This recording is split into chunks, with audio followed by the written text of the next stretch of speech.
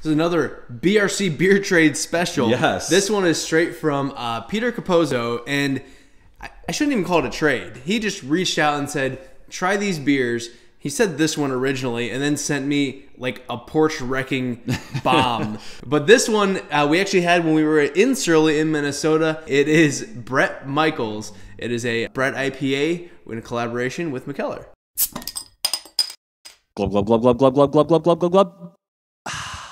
If you've never been to Surly, one of the coolest breweries that I think we went to. Yeah. It's beautiful. Yeah. It was huge and beautiful. The food was amazing. Great.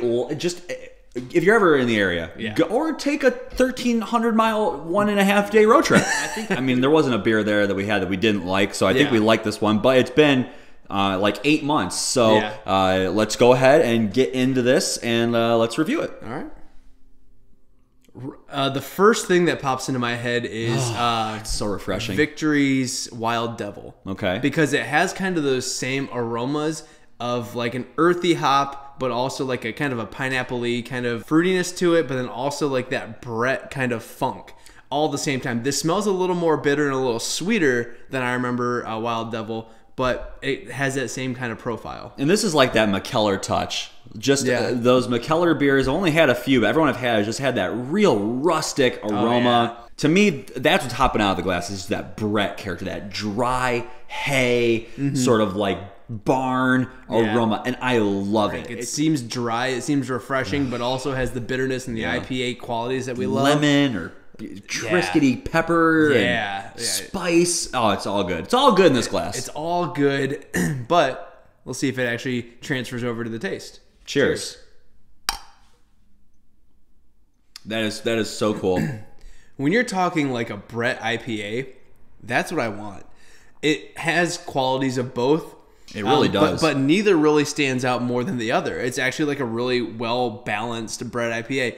You do get the hay, you do get a little bit of barnyard, but the end is really nice and bitter. You get some of the earthy kind of floral hops, and it's really dry and drinkable. I mean, this is awesome. Yeah, I mean, you really nailed it pretty much on every front. I'm just digging those really nice IPA hop bittering on the end. Yeah. And it's kind of cool because we in recent episodes, we've been sort of struck by beers that are so loaded with flavor they become muddled. This one is like, to me, it started off muddled. I was like, there's so much happening here, but it sort of unfolds. And as I'm enjoying each sip, more of it is revealing itself. I do get some, I didn't get really tropical at the beginning, but pineapple. I guess Brett is becoming more pineapple-y to me than I used to think it was. I don't know if that's a IPA thing or what, but it's definitely a little fruitier towards the end. But really the best part of this beer, if you ask me, is how dry it is.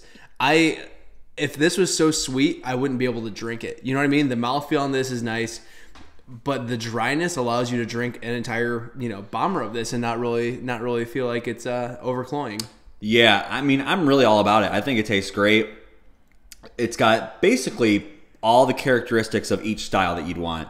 And they really did a nice melding of those styles. Very nice fusion. With that in mind, I actually have a number, but you know the rules. Right. I transition and I throw it to you, and you have to give me your number first. So what do you got, Ron? I'm going to go with just like a really nice, solid, like 94, 95. Okay. I just think it's really, really good. I don't really want a whole lot more out of it. It's like nearly perfect. It's not blowing my mind, but it's super, super just developed and just really coordinated and in sync, and it's all good. I almost thought about giving this 100 because when it comes to this type of beer, this is exactly what you want. You don't want this to be like, boom, you want it to be nice and delicate and light. What's holding me back is that it's a little too bitter in the finish for me. Just like a touch, just a pinch, as you say. And so I'm going to go 97. I really, really enjoy this. I would get this as like a standby in my fridge type beer.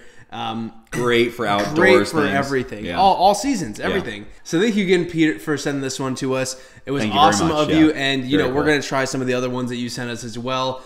If you ever had this one, let us know what you think. Always make sure that you subscribe to our channel. Hey, we just got over 1,000 subs, so we're pretty excited about that one. Thank you guys. And until next time, always remember, we are the Brew Review Crew. We will review a brew for you. Cheers. Cheers. Thanks again. Guys, if you like our channel, make sure you check out the website, brewreviewcrew.com, where we have links to all kinds of cool stuff, including our iTunes / Android / everything podcast, Brew Review Crew on tap. So check out the website, subscribe to the podcast. See ya.